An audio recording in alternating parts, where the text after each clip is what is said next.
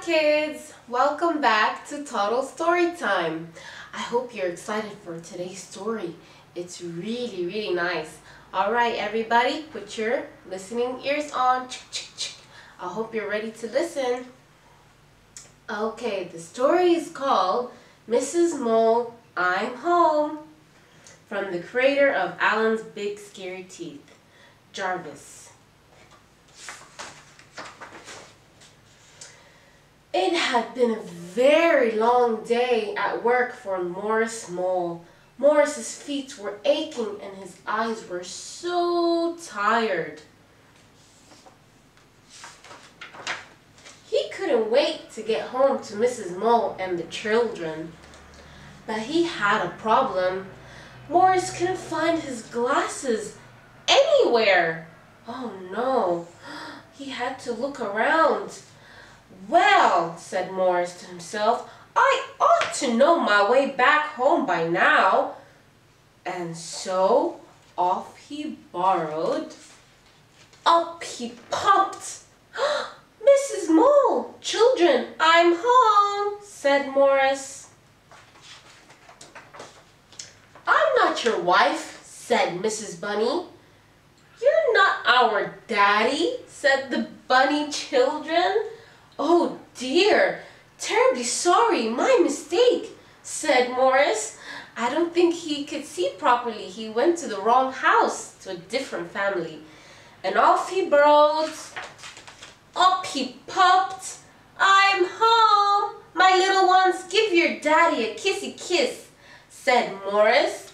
Did he go to the right house? Let's see. This isn't your home, said the owl family. You're kissing our tree, said the baby owl. Oh dear, blah, yuck, I'm awfully sorry, spluttered Morris. I don't think he can see properly. And off he borrowed. Up he popped. I'm home, my gorgeous family. Gosh, it's chilly in here. Let's get the fire on, said Morris. Do you think he went to the right house? Let's see. It's always cold. It's Antarctica, said baby penguin. This certainly isn't your home, said daddy penguin. Oh dear, goodbye, clattered Morris. He went to Antarctica. Oh God. And off he borrowed. Up he popped. I'm home, my darlings, and how marvelous you've run me a bath, said Morris. Did he go to the right house? Let's see. This is our swamp, not a bath, snapped Crocodile, and you better skedaddle before we have you for dinner. Oh dear, that's not very neighborly, yelped Morris. And off he borrowed. Morris had borrowed his way into many different homes. He went to the bunnies' homes, he went to the crocodiles' homes, he went to Antarctica, he went to different homes, but he never actually reached his home. But not one was his. Oh no, what is Morris going to do? Oh dear, oh dear, oh dear, I'll never find my way home, cried Morris. But then he smelled something. Sniff, sniff, something familiar, something delicious. Sniff, sniff, sniff, warm noodles. Up he popped. Mrs. Mole, little ones, I'm finally home, said Morris. Do you think he finally reached home? Oh, I am so happy to see you, said Morris. Dad, we're over here. Oh dear, my mistake. I can't see anything without my glasses, said Morris. They're on your head, silly, laughed at the children. Oh my goodness, his glasses were on his head all along and he never noticed.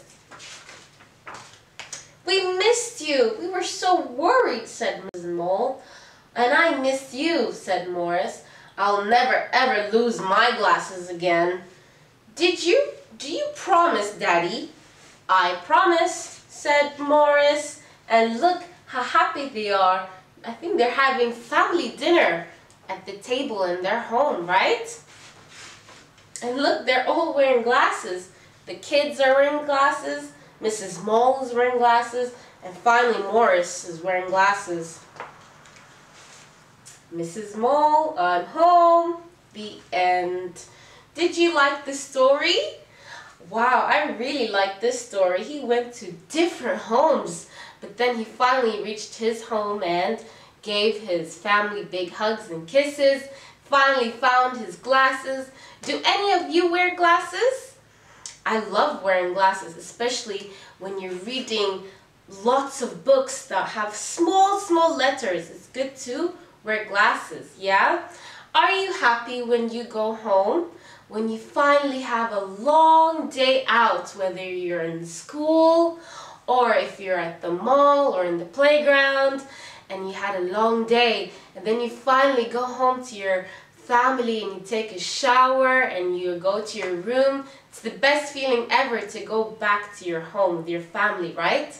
Alright, I really hope you enjoyed this story and I hope to see you very soon next time in our next story time video. Bye bye everybody.